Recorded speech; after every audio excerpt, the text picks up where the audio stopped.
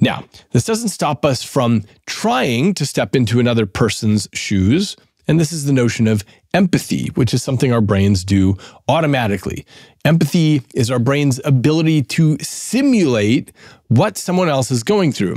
And researchers typically divide this into emotional empathy, which is your ability to share the emotional experiences of someone else, and cognitive empathy, understanding the other person's perspective or their mental state. Now, even though empathy seems like just a feeling you experience, it's of course, under the hood, a biological algorithm. Now, you may have heard of mirror neurons, which are neurons that become active when you perform some action, and also when you see someone else do that same action.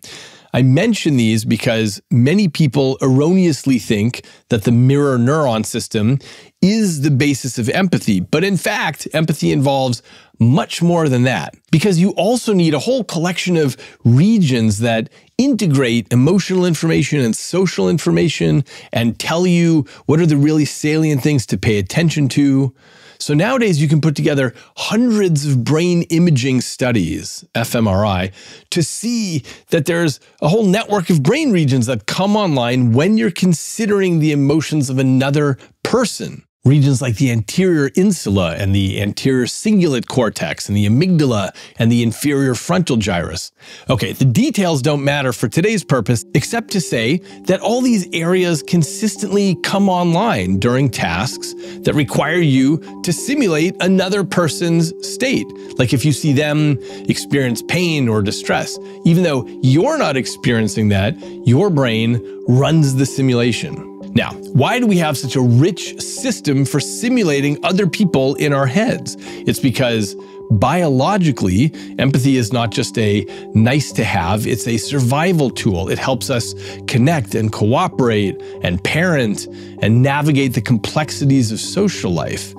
And in that sense, it's not just emotional intelligence we're talking about, it's neural engineering evolved for living together in large groups. And this is why we flinch when we see someone else in pain, and also why laughter spreads so easily through a crowd. It's because when we witness another person's emotional state, our brains simulate it, creating a kind of inner echo of what they're feeling. It's not the real thing, but it's a rough sketch. And this capacity for empathy is very useful for what's known as theory of mind, which I talked about in episode 72. This is the cognitive ability to understand that other people have thoughts and feelings and perspectives different from yours. Little kids don't have theory of mind, but it develops through early childhood.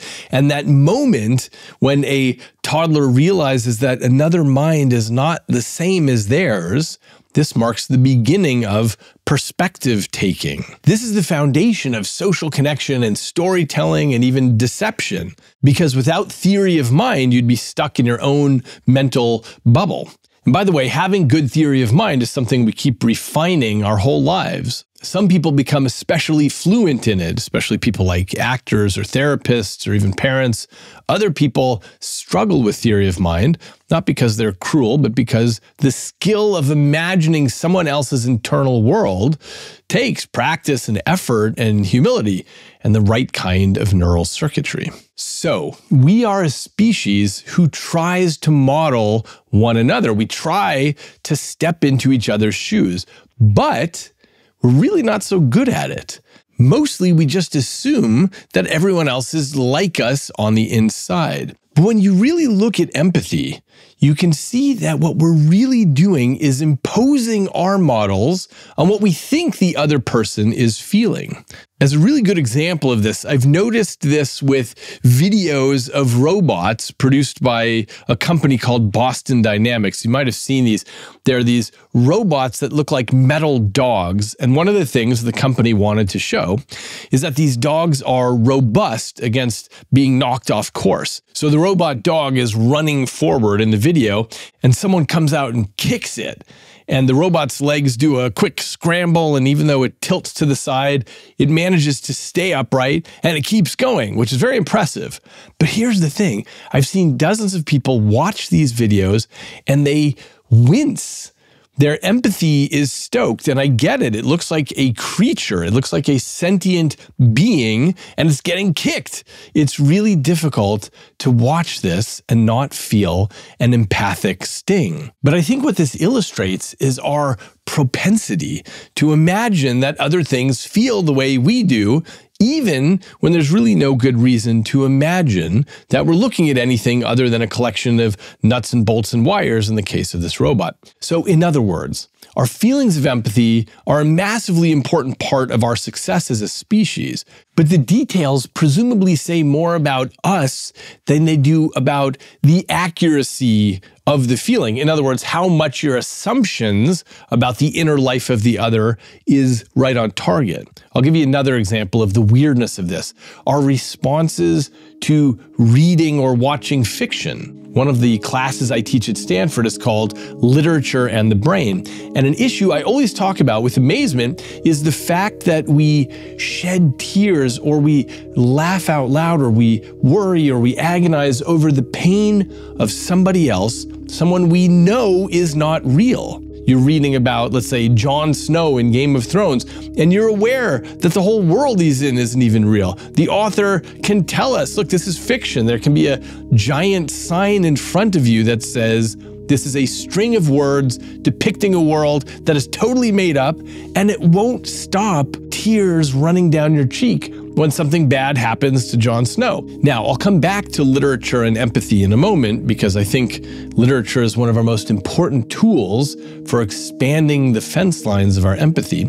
But for now, I'm just making the point that simply because you feel that someone else must be feeling the same thing you are, you might be talking about a robot or an explicitly made-up character, and you'll still impose what you believe is, this is what that person must be feeling. And obviously, it's not just with robots or fictional characters. We empathize more with people we assume are more like us, and that might not be accurate. So in episode 20, I talked about neuroimaging experiments in my lab, where we put people into the brain scanner and we showed them 6 hands. And one of the hands gets selected by the computer, and you see that hand get stabbed with a syringe needle. This activates a network in your brain that we summarize as the pain matrix. And as I mentioned before, this is the neural basis of empathy. You're having this fireworks show in your brain light up, even though it wasn't your hand that got stabbed. You're just watching someone else's hand, and yet you are simulating the pain involved. But here's the key thing. We then labeled each hand with a one-word label: Christian, Jewish, Muslim, Scientologist, atheist, Hindu. And now the computer picks the hands one at a time, and you see them get stabbed with the syringe needle. And the question is, do you care as much if it's any of the members of your out-group versus the label of your in-group? So we studied 105 people on this, and the answer was clear. Your brain has a large empathic response when you see the hand with your group label get stabbed. And it just doesn't muster the same degree of response when it's anyone else getting stabbed. And this was equally true across all the groups, including the atheists, who cared more when they saw the atheist hand get stabbed. So, in earlier episodes, I talked all about the meaning of this from a societal point of view, but for today, I want to emphasize that whatever your religion is, or your non-religion, there are literally millions or billions of people who belong to that label too with you, and they are all as different as can be, and the spread is enormous. And so the idea that you would care for those millions of people more than other millions of people suggests, again, that your empathy is not so much about climbing into someone else's head, but instead about imposing your model onto the external world.